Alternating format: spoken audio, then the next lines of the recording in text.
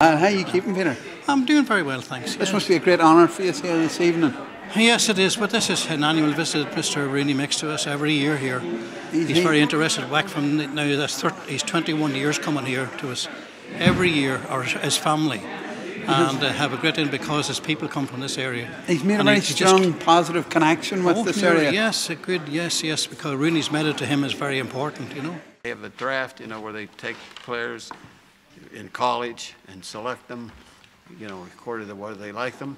But they have a thing they call a camp before combine, and they do almost exactly what you're doing here. When you're running back and forth, they do that.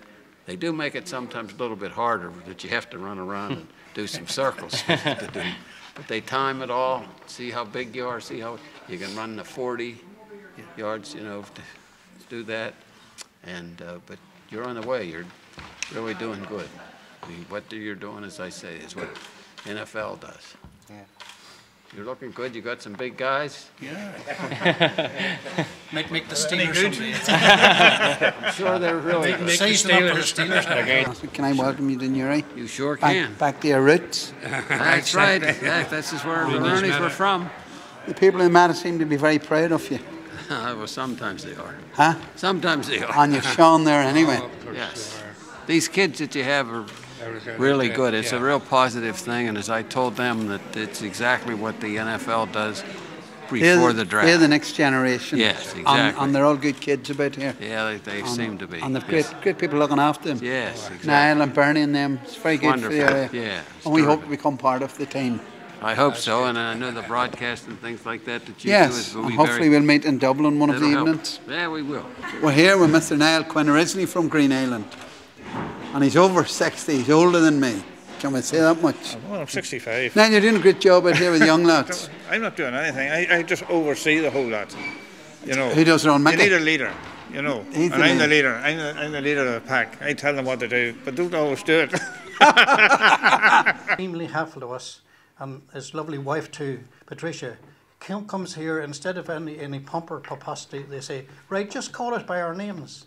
And that's the type of relationship we've had over the years, which is marvellous in this day and age. The Rooneys were from Newry, and we're proud of it.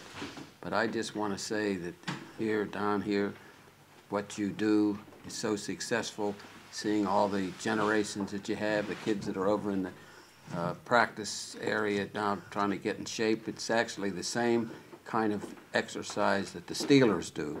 And I'd just like to say, we come back here because we like you, but we come back here because you're so successful and you do things right, and it's so important to these youngsters, various generations, and it's so important for this community for what you do.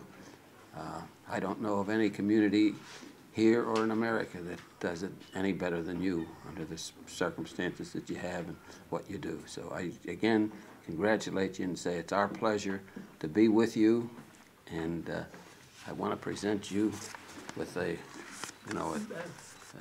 contribution to what you're doing, and God bless you.